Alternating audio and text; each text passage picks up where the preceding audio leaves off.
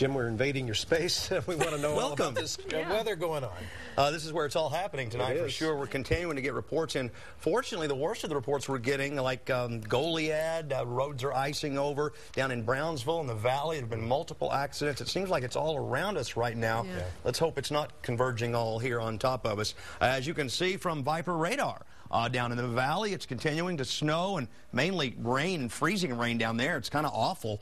Up the Rio Grande there into the Weslaco, McAllen area, they've got problems. Upper Texas coast, Beaumont has problems. Freezing precipitation in Houston now. We're seeing the heaviest band, instead of developing right over Austin, developing just north of Austin tonight and headed up toward Waco and back west of there to northern and central San Saba County. And the main low is still out to the west around the Big Bend. And so it's still plenty far enough west of us that this additional development you see there along the Rio Grande will be development that we see expand eastward into our area, we do believe, in the overnight period. Let's go to the storm profiler here and talk about what's happening locally right in and around the Austin area.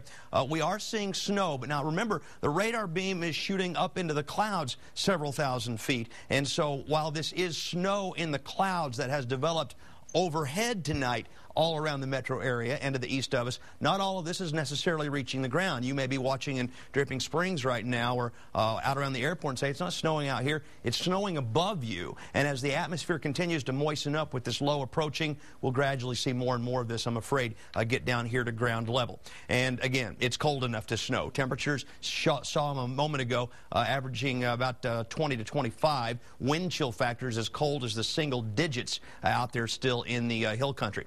All right, the advisory areas, winter weather advisory, metro area and hill country, winter storm warning, our eastern counties. A warning's a little more serious than an advisory due to a little more accumulation. The roads could be worse east of Austin, especially between Austin and Houston overnight. The upper level low is beginning to kick out to the east across the Big Bend. That's why we're seeing the expanding areas now of precipitation, especially just to the north of the Austin area.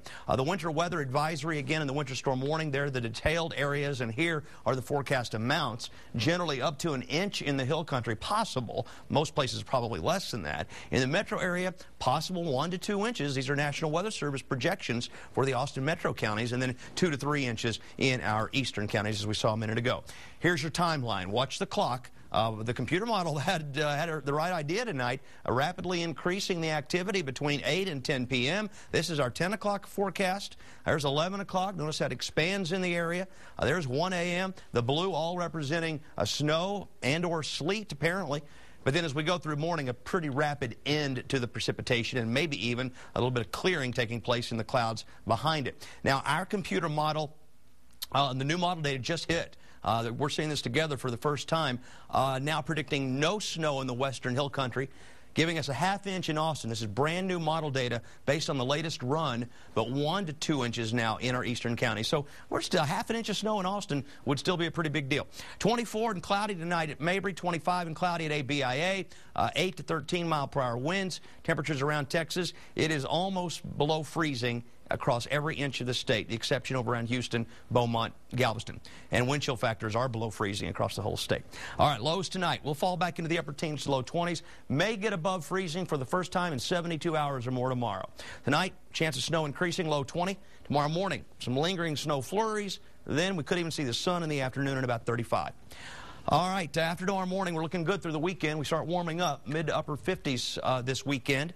And then early next week, we have what will be, I think, a series of strong cold fronts that will keep us pretty cold all week long.